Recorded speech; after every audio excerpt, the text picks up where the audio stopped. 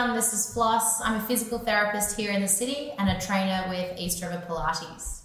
Today I'm here with Well+Good, taking you through a stretching routine to try and combat all that working from home and sitting in a chair. We're going to start up on your feet. Let's ground those feet in underneath your hips. Place a soft little bend in through your knees and just gently tuck under with the tail. Drawing in through your deep abdominals, and we're going to reach both arms up towards the roof. Breathe in to prepare. When you breathe out, reach up with the right arm. Breathe in to come down and breathe out, reaching up, lengthening through the left. We're going to slowly swap from side to side. Trying to find as much length down your side body as you can. Stretching under the arm, down the side of the body, down into the side of the hip. Let's pause for a moment. Take that foot out a little bit wider, and then as you stretch, start to stretch a little bit further across. Trying to make the side of the body as long as you can. And if you feel somewhere that's particularly tight for you, try and really work into that area. One more over to the right, and then come over to the left, reach your left hand up, twist and reach to the other side of the room. Fold yourself down and onto the side of your leg. Feel that stretch up through the calf and through the inner thigh and hamstring. Walk your hands down through the middle, feeling that stretch through your hamstrings and through the glutes, those muscles that are tightened and short during the day while we sit in our chairs. Let's roll back up through the middle, one vertebrae at a time, and reach those hands up and overhead. Reaching over to the right, long through the body, twist, reach away from you. And then fold down and onto the side of the leg. Reaching your chest towards your knee, feeling that stretch through the inner hamstring, through the back of the calf. Roll yourself down around, hang between your knees. And then take your hand to the opposite elbow, let your head hang down heavy, and give those elbows a little ragdoll stretch from side to side. Pull those elbows towards your big toes. Reach those hands down, take a big breath in. And as we breathe out, roll back up, one vertebrae at a time, trying to roll through the spine, create as much mobility as possible and roll those shoulders out. Let's take those hands out wide to the side. We're going to breathe in and open up through your heart and breathe out and close the chest through the front of the body.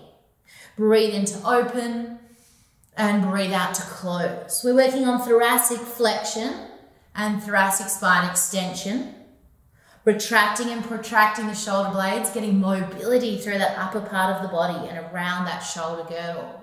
Let's round and curl and hold. Reach those hands up and float them back down by your side.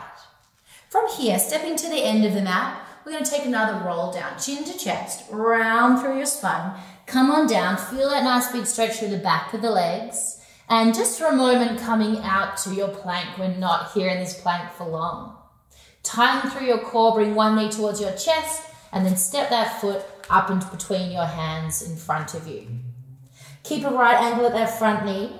Push your back heel down and back, and let yourself open up through your left hamstring, through your right hip flexor and your right quad. Breathe as you hold and you feel that stretch. In particular here, opening up through the right hip and hip flexor that tightens and can shorten as we spend more time sitting and being more active during the day. Keep pushing back with that back heel, straighten that knee. Your right hand stays down and twist your left hand reaching towards the sky. Bring that hand back down to the floor and repeat that exercise again. We're looking for opening through the chest. We're looking for thoracic rotation. Continuing to open up through the hip flexor and through that quad. Take the knee down at the back and then push yourself all the way up into a kneeling position. With the pelvis, let's start to rock the pelvis backwards and forwards. Really focus on that posterior tilt, tucking the pelvis under. And again, as you tuck under, you should feel there's more of a stretch through the hip flexor and through the quads at the front of that hip. Keep that pelvis tucked under and then gently let yourself push into that stretch a little bit more. Remember, as we're stretching, that we can feel a strong stretch, but we never want it to feel like it's painful. Then as you keep that tuck and you keep the lean into that stretch, your right arm reaches up towards the sky. We reach across to add more length into the psoas, that hip flexor muscle through the right hand side. Come back to the top and let's bring that hand back down. Bring the hands back down in front of your body, tuck your back toe behind, and then again, just for a moment, let's take your left foot back and find a plank again. Your right foot steps up in between your hands. We're pushing your back heel away from you, your heart is stretching forward, and let yourself stretch down and into the left quad and hip flexor now. Try not to collapse down over the front of your body, try and stay long and create extension in our body. Something that's lacking when we're flexing in our chairs, flexing over our computers and our screens. Opening through the front of that left hip flexor, maybe a little stretch into your right hamstring, and then keep the left hand down and twist your right hand up and reach towards the sky. As we take this thoracic rotation a couple of times, think about reaching for the sky and the roof rather than just coming into further rotation. So we'll create traction and we're going to open up more through the chest. Taking just one more, bring that hand down and then bring the back knee down, untucking the foot. Push up and into your kneeling lunge. Hands on your hips, tuck that pelvis under, feel a little more intensity into the front of the hip, and then gently let yourself push further into that stretch. The left arm reaches towards the sky, and then we reach up and over with that top arm. Smooth and steady with your breathing as you stretch there, coming back to the top. Bring that hand down, bring the hands down to the outside of the foot, step that knee back. Now let's come back into that spine, working on flexion extension. So your chin comes to your chest, push the middle of your back right up towards the sky, tuck your tailbone under, and then extend. When we extend, lift out of the chest, out of the shoulders, lift the heart up in front. Try and squeeze the shoulder blades together at the back of the body. Breathe out, round and curl, pull the core in, moving your spine into flexion. And breathing in, reach the heart out, shoulders back, extending that spine. We'll take one more in each direction. Breathe out, we round and curl. And breathe in, we arch and extend. Keep that extension in the spine, just push your bottom back towards your heels and reach your hands right out and away from you. So we're in child's pose here. Really nice position to maybe spend a little bit of a longer period of time if you've got time later after this session. Pushing your bottom back into your heels, reaching your hands away from you. Press the hands down and then bring your hips forward. Chest starts to open out and slowly lower down into, again, another chest opener, another extension through the spine. If you can't come all the way down, that's okay. Work as far as you can. Should never be uncomfortable for the low back. We're going to move through from that child's pose position. Come forwards and backwards a couple of times. As we come forward and back, make it smooth and steady. Try and feel you're moving through really thick honey as you push your body forwards and backwards. Push out of the hands and pull towards the hands. Chest up, open, spread those collarbones, open that heart. Smooth and steady with the breathing as we go. And if we're smooth and steady with our breathing, you'll find it calms your heart rate, can calm your mind. We're going to hold here. Look over your right shoulder. Let your right shoulder pull back. Let your hip pull back a little. Swap over to the other side. Smooth and steady with your breath. Combining that hip opener with that thoracic rotation, thoracic extension. And one more over to the left. From here, we push up onto your hands and knees again. If your wrists need a little break, come back to child's pose, give them a shake on out, and come back up to that 4-point kneel when we're ready. So one hand is going to come to the back of the head. Place that hand onto the bottom of your hairline. Think about pushing your left hand into the floor as you lift your right elbow up, looking for thoracic extension, opening through the front of the body. Breathe in to come down, elbow comes to your elbow, and breathe out, open up through the body. So as we work here, we're stretching, we're also getting a little strengthening and stability work into our left shoulder. If we're looking at trying to free our body up, move our body, we want to have a nice balance of mobility, but also strength as well. For your last one, let's lift up and hold up and take 2 big deep breaths here. Trying to move a little further on each breath, 1 more to go. Bring that hand down and we're going to float to the other side. So the left hand comes to the back of the head. Chest is lifted. Push out of the right knuckles as you twist your left elbow up. Breathe in. Come elbow to elbow. Then as you breathe out, push through that right arm. Lift that elbow up nice and high, twisting through that thoracic spine. Smooth with your breathing as you move. And again, remember, you should feel like you're working your right arm as we're mobilizing through the spine. Notice within yourself if you're able to go further on one side than the other.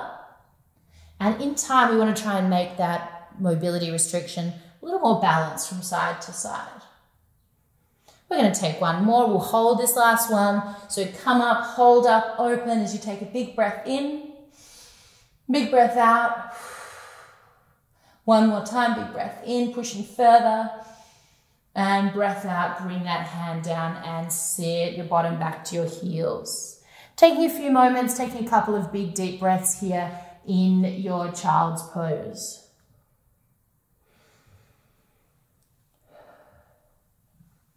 We're going to come up to 4-point kneel and just scoot your hips around, coming around to lie onto your back. So rolling down onto your back. Let's place 1 foot to the other knee and start off by pressing that knee nice and wide. Feel yourself opening through the hips. Hands come down to the floor to give you support. We're going to come into a little bit of a bridge, pushing your hips up, squeezing the glutes behind, and feel how the hips get to open even more. We lower it down, we don't hold it. And if it only feels right for you to come a little of the way up, then do what feels comfortable. It should never feel uncomfortable. You should feel that you're opening through the front of the hips, but not straining through the front of the hip. We're taking another 2, so we'll have done 5 on each side. Driving that bottom foot down into the floor as you push up into your final 1. Lower back on down, and then reach through, grab the other thigh and draw that thigh towards you. Bring a little bit more intensity into the stretch of that left glute. Your head's relaxed. Always try and keep your head, neck and shoulders relaxed when you're stretching here, not lifting up off the floor.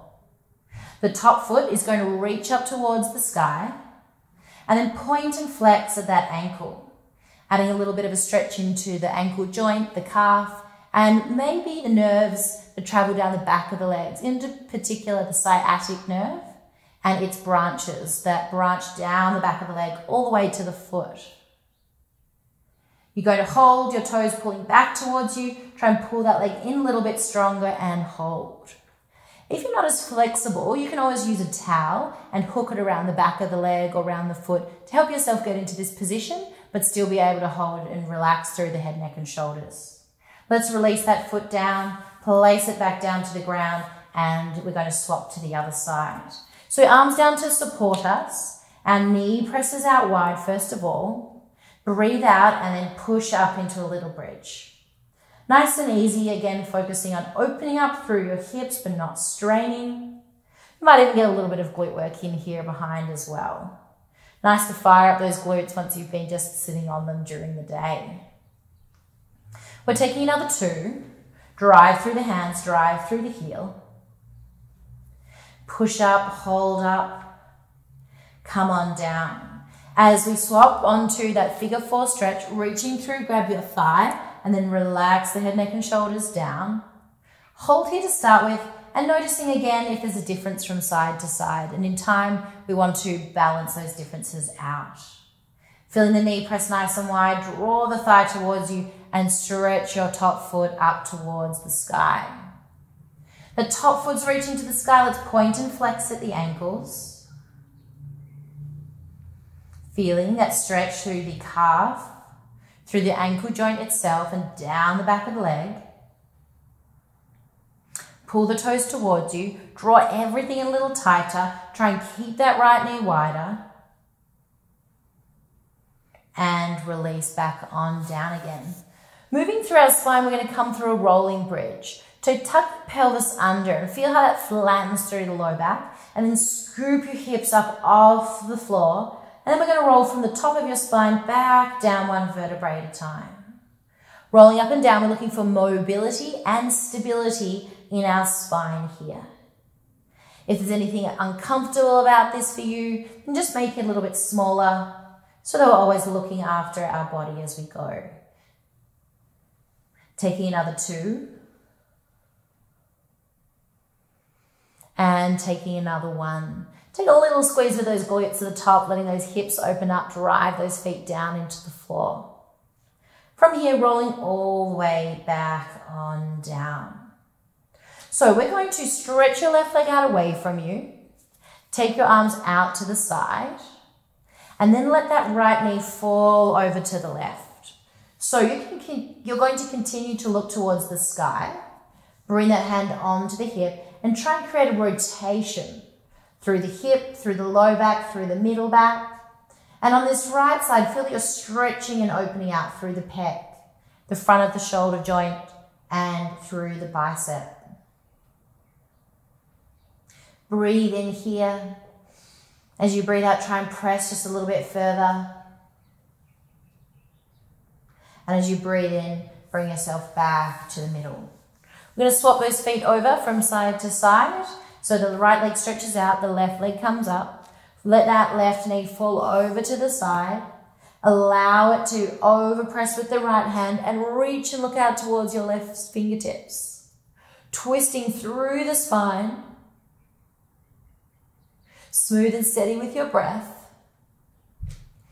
When you're breathing out, you're going to try and push that little bit further.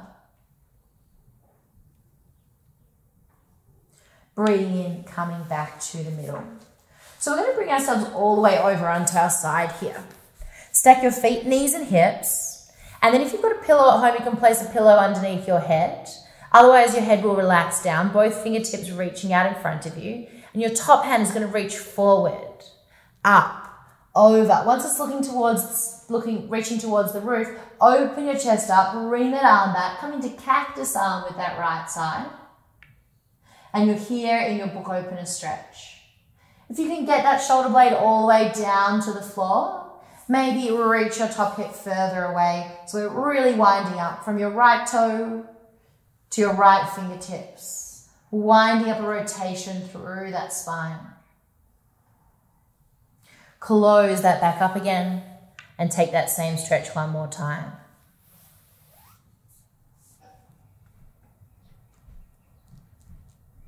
Smooth and steady with the breath. Close it back on up and then push up and onto your side. So here we've got the hips open, one foot to the other knee and the other foot's tucking back. Reach down, grab your ankle and reach your other arm up and over, coming into your mermaid stretch. Place the hand down to the floor and reach and lengthen through the right side of the body. Right hand comes up and over and try and create the most space you can underneath your underarm through the length of the body.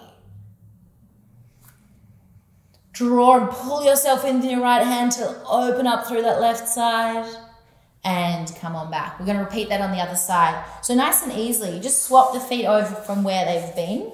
So your feet are now facing to the other way. Grab onto that ankle, reach that arm to the side and reach up and over, lengthening. And we're lengthening in to your rotator cuff, into your lat muscles, the obliques down the side of the body.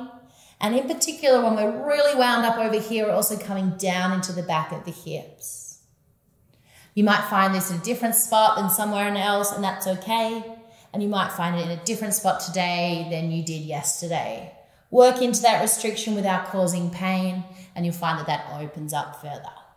We're going to take just one more.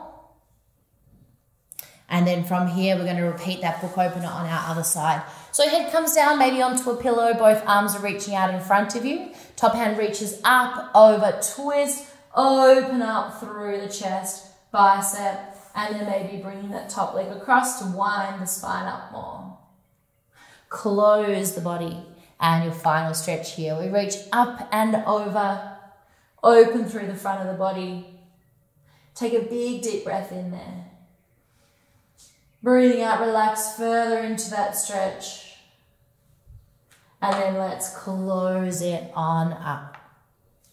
Pushing up onto your knees and find a comfortable position. And as you finish off your session, you're going to take a bit of time focusing on your breath, relaxing, trying to let the stressful world stay outside, stay nice and focused, nice and limber, and stretch inside.